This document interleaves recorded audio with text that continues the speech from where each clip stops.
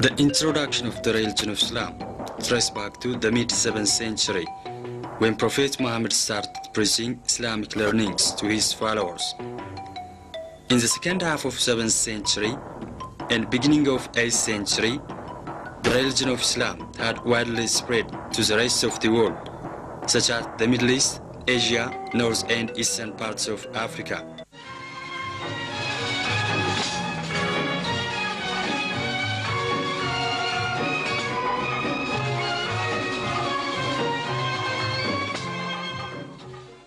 Fearing of persecution and so as to escape from idol worshippers of the Quraysh, Prophet Muhammad's followers migrated to Ethiopia. The then King Harla received and allowed them to dwell wherever they wished. They stayed in Ethiopia in peace and comfort, and to practice their religion undisturbed. The peaceful settlement of the Muslim migrants and the growing commercial relationship between Ethiopia and the Arabians along the Red Sea coast, Gulf of Aden, and Zela had also paved the way for the introduction of the religion of Islam, particularly to the southeastern parts of the country.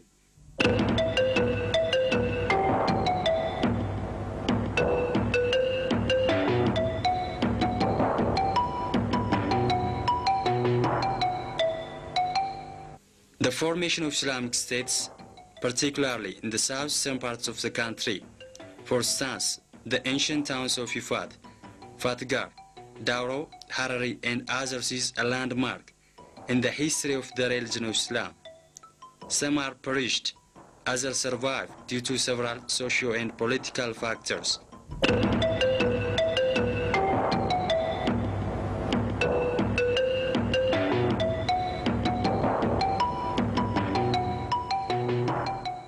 Harla, an ancient commercial town in the eastern parts of Ethiopia, could be mentioned, the one which is mysterious but not fully uncovered.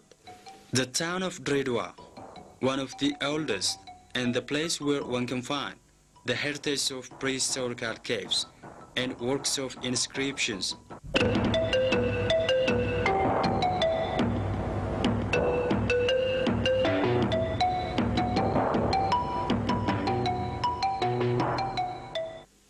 Located at 15 kilometers from the town of M3RI13i3wWg, the ancient commercial town of Harla is found.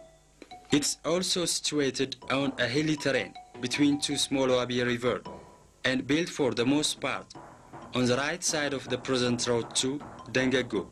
Well, actually this site of Harla, which is situated just a few kilometers from Diredawa, has been visited by a number of scholars in the recent decades and most especially in the recent years.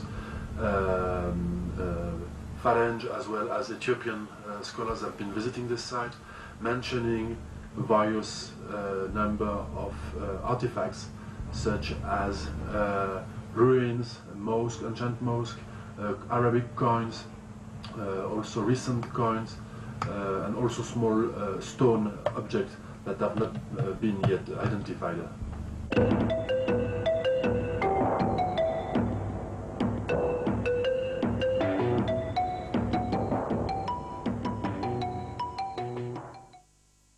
A walled town, but now ruined, reflects its ancient civilization and once the capital of Harlan Kingdom.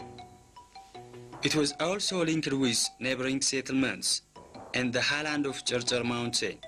Harla was one of the ancient commercial centers between the 7th and 13th century.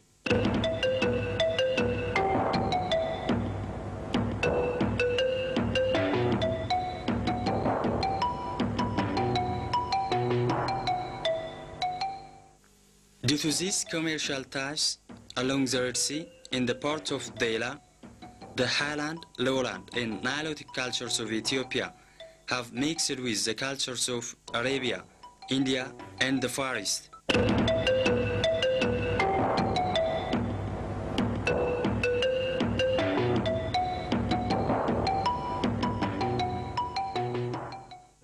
There are about 10 localities in the present-day Harla, whereby archaeological research is not conducted.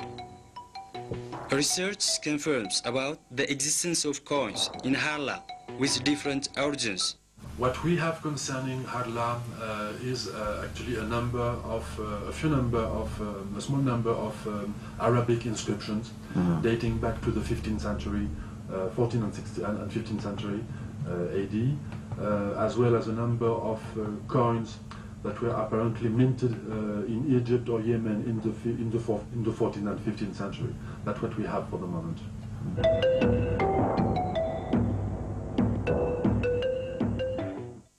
Even the present dwellers confirm this. In our daily activities, like farming and house construction, we often find various archaeological remains of the past that belongs to the Harla people. For instance, this one is a seal. The Harla people used some 700 years before.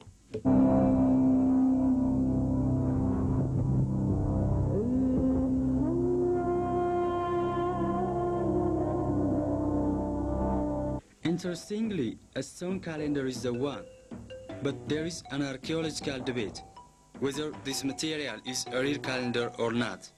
This invites archaeologists for further study.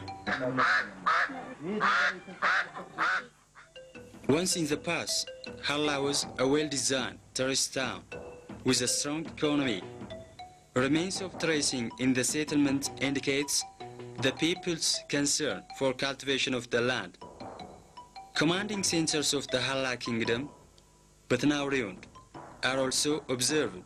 The existing document gives us that they were a follower of Faki Saleh during Hamdasion and follower of Ahmed M3RI13i3wWg in 16th century, and later on Muhammad Jasa in the 16th century. These are what we know.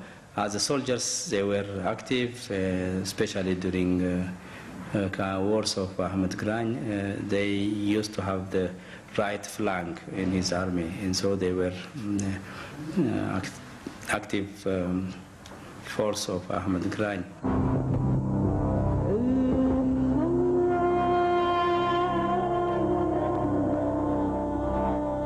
With archaeological findings, weaving, pottery, glass, wood and ironwork, farming, cattle breeding and mining were some of the activities of the peoples of Harla.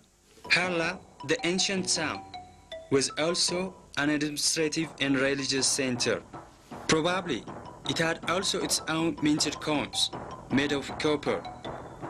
In the ruined town of Harla, a 40-meter deep water reservoir dates back to some 400 years is seen.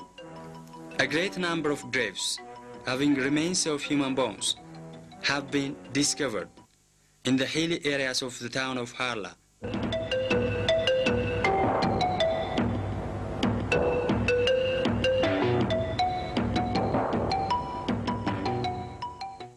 There is uncertainty about the decline of Harla, but according to researchers, social factor is the one.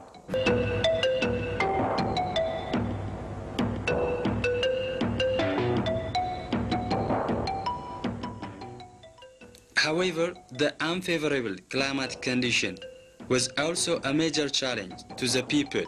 The growing need of housing construction with a growing number of settlers is believed to be one of the factors for the shortage of archaeological sources about Harla. Eventually, the ancient commercial town of Harla is a unique resource for Ethiopia in general, for Dredwa and Harla in particular.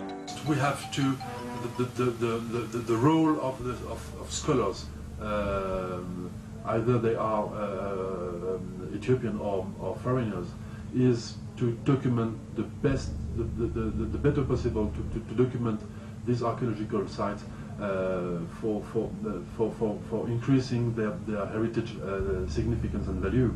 Because I think that most of Ethiopia is very well known for a number of very important sites, such as Aksum, Lalibela, and also now a number of Muslim sites in this country. And there is a very important potential for tourism development, and I think this is what we have to do. This is our duty.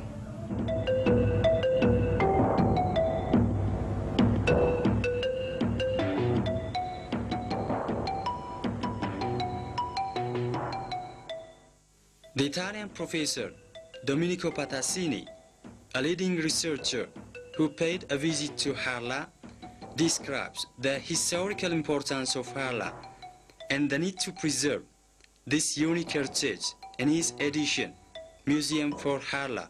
The awareness about Harla's historical importance is little. Hence, this unique heritage needs